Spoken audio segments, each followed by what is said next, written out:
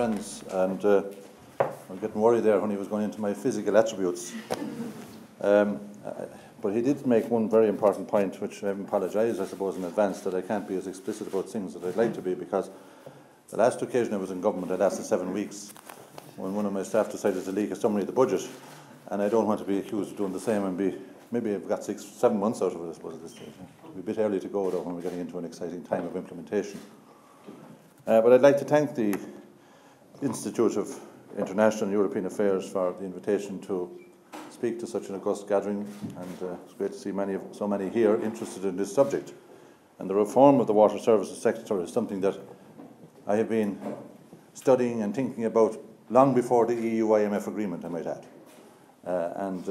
I published some documentation on that and policy on that some years ago, and it's amazing the way that people read these things now. They didn't read it at all at that time.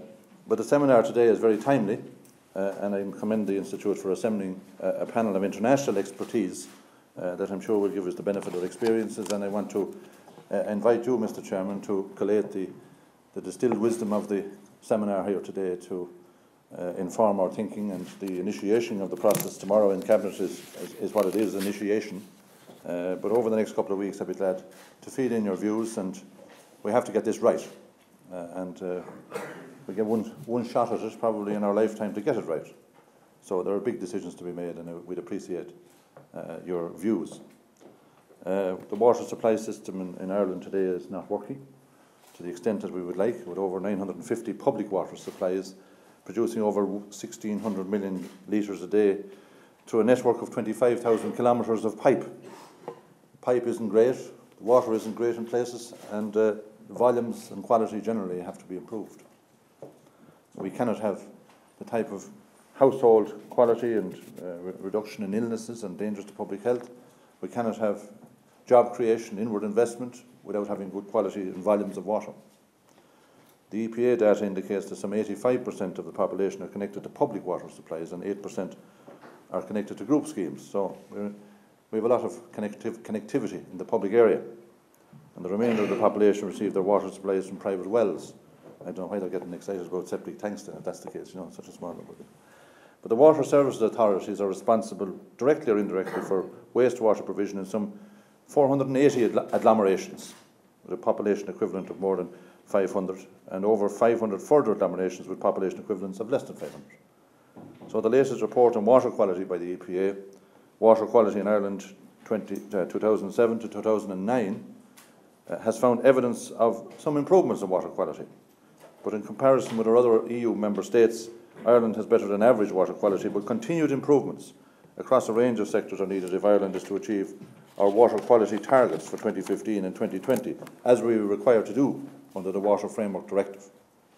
And achieving these goals and managing this diverse and dynamic sector requires a partnership between a number of particular important actors: the Department, obviously, local authorities, the group water sector, and the EPA as the environmental regulator for this sector. Investment in water services is strategically planned to ensure the timing and scale of investment facilitates economic and other development.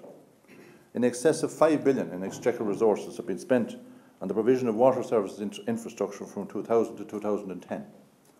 And in 2011, the government has provided €435 million in exchequer contributions to the programme, and you'll hear in the next few days how much money we have for 2012.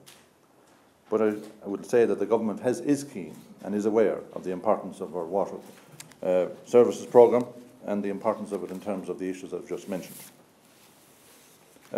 Funding the operational costs of water services is a significant demand in local authorities. We're not in a position now to have the type of money that we would like to have in order to, at public level, for the purpose of delivering on our water services programme. So we have to find a new model, new opportunity, in order to leverage monies from the private sector or from other sources. Because of operational costs now in 2010, €715 million, often taken for granted. And the programme for government provides for, some significant reforms in this semi-state, in the semi-state sector through the recently established New ERA, and the restructuring of the water services is a very important aspect of this initiative. New ERA is the vehicle for reforming the manner in which government manages its shareholding. in certain semi-state companies, including reviewing capital programmes from a shareholder perspective. And these reform measures are central elements of our plans for job creation and maximise investment to support economic recovery. Now, the EU-IMF agreement obliges Ireland to do an independent assessment of what's the structure, operation and delivery of our water services into the future. I've just received that particular assessment and have been going through it, and we are going to be establishing a new utility. And the question that we have to decide whether you have a new company for that purpose, or whether you use existing structures in the semi-state or otherwise in order to deliver an entity called Irish Water.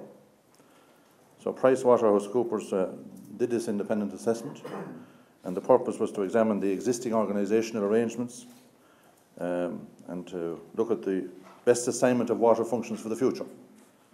And the assessment is taking account of the lessons that we learned from relevant international organisational models, I'm sure you'll discuss them today, as well as benchmarking some Irish performance data with the experience in other jurisdictions. PwC were also asked to consider the potential forms of company formation that I've just mentioned. Many of you might have read media reports this weekend about the study. I can confirm that PwC have given me the report. They haven't given me the final report, so over the next few weeks we will be getting more data from them and finalising matters in relation to the structure, function, operation and all of the matters that go with delivering our water services programme in a new way. It's a very big decision, and certainly we have, as I mentioned earlier, need to get it right.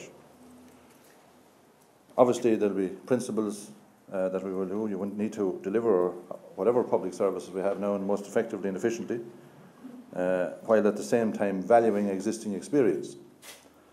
And as I mentioned, it is critical that any new organisational arrangements must harness the expertise and knowledge of the water services provision, which is built up in the local authorities over the years. So we have to ensure that the expertise and knowledge is deployed strategically and efficiently to meet the significant challenges of the sector. Compliance requirements remain a priority, and the requirements of the Water Framework Directive and drinking water and wastewater regulations must be met and will require continued levels of investment. The first set of river basin management plans required under the directive was completed in 2010 and identified significant additional investment in wastewater infrastructure to address water quality issues in catchments and protect drinking water resources. These additional investments were included in the Water Services Programme 2010 to 2012. Unaccounted for water is a huge issue. In some parts of the country in particular, some parts, we have a water averaging problem in terms of unaccountable water of 41%. That's not sustainable. And tackling uneconomic levels of leakage will therefore continue to require prioritisation.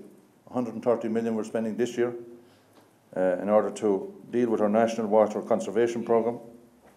The Water Services Programme of 2010 envisages that contracts to the value of over 300 million will commence during the programme period, with the emphasis now on rehabilitation of the defective water mains. There are other significant challenges as well. Dealing with the environmental sustainability issues are also a priority. Our water infrastructure will need ongoing maintenance and upgrading to ensure the integrity of the infrastructure. An increased investment in new treatment plants for drinking water and wastewater, combined with rising energy costs and more stringent environment standards and operational costs, all means more money. And so therefore the present funding model for water services includes three main sources of revenue at the moment: the Exchequer, the local authorities' own resources and income from charging the non-domestic sector. So we're going to find money elsewhere. We're going to charge by water meter from 2014. We're going to take account of the fact that we will have a new model that may be able to attract in private finance. But there's no getting away from the fact that we need other places to get money because we don't have it in the public capital programme, or unlikely to have it in the next couple of years. But a well-structured and a regulated organisational model has the capacity to leverage this type of investment and to access funds and to ensure a financially sustainable sector. Water charges will be a fundamental feature of the income stream for that investment for people that want to get involved. Currently, Ireland is the only country in the OECD that doesn't charge for water, particularly for domestic householders. And the OECD have also concluded that metering is unequivocally the fairest way to charge for domestic water usage, and it incentivises householders to use water sparingly. I believe that the water charges will can reduce consumption by 20%, but also, if we get this right in relation to where we put the water meter, we could reduce an awful lot of leakages. So the government recognises that the introduction of a fair funding model to deliver clean and reliable water is critical to the future economic growth and recovery of our country. The reforms that I've just spoken about and that we're planning for is an indication of our thinking. Independent economic regulation also is going to be a key element of an institutional separation, and it also fulfills an important role in the protection of consumer interests. It aims to ensure that investments and prices proposed by regulated water authorities are transparent and consistent with providing efficient service delivery and expenditure. Regulation will therefore ensure that the price paid by consumers is fair and set at the appropriate level to recover the costs of providing the water service. Economic regulation of the water sector will also be a key requirement in order to allow Irish Water to raise finance from the markets. It will provide consumers with the reassurance that the charges that they're paying are fair and that the services that they're getting are delivered efficiently. So, Chairman, I want to conclude by thanking people for being here so early this morning to get this seminar, a very important seminar, going. I want to assure you that your knowledge and experience is welcome to the Department in coming to conclusions about this important matter in terms of the agenda items I've just outlined. And I will be looking forward, Mr. Chairman, to hearing the result of your deliberations in the next few days. Thank you very much.